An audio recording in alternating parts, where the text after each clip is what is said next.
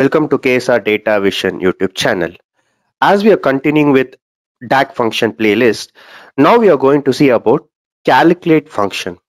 Now this is one of the most widely used function in most of the real-time scenarios. Now what is the use of this calculate function?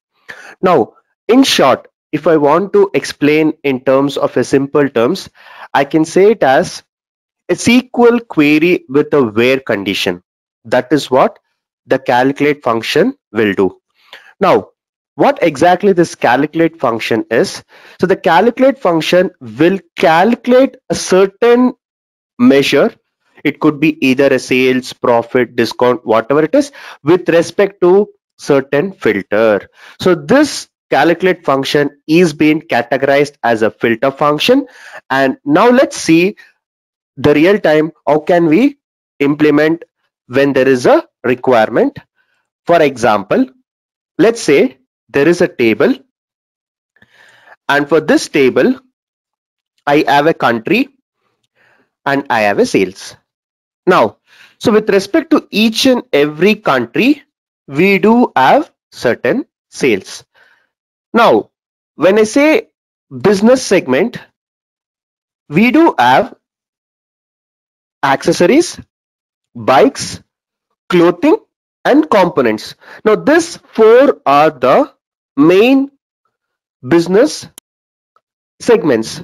Now let us say there is a requirement, assuming this business is dealing with the bike sales. The bike is the main component. To give an example, you will never buy an element before buying your bike.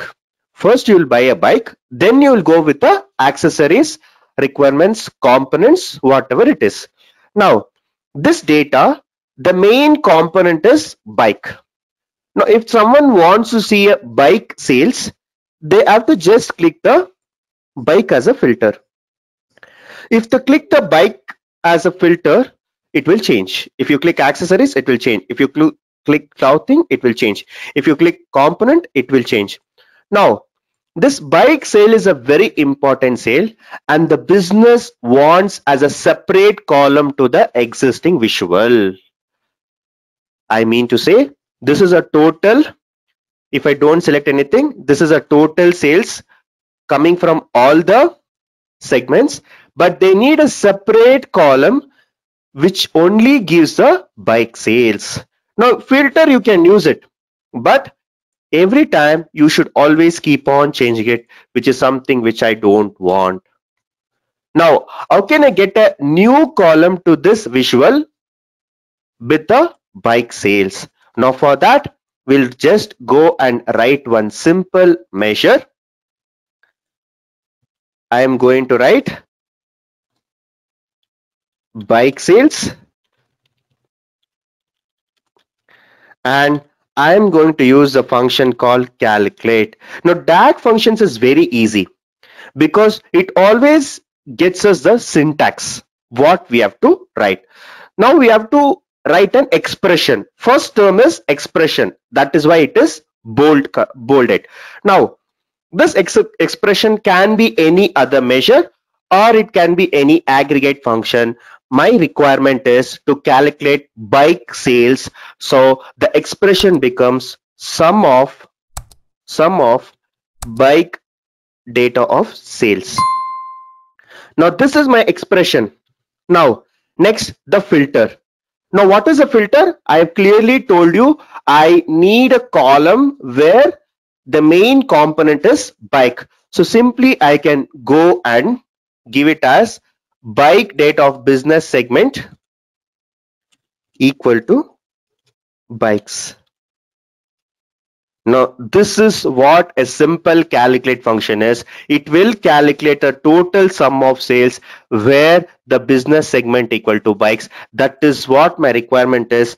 Now I have written the measure. Now I will just drag it to the visual.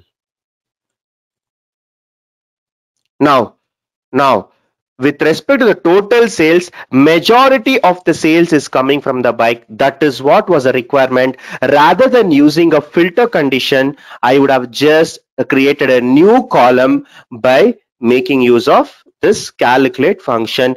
Remember, calculate function calculates certain measure where it can be a profit, discount, cost, revenue, it could be anything, but the segment is going to be bike because I've put the filter here. By just applying a where condition filter, you can achieve this functionality. Thank you for watching.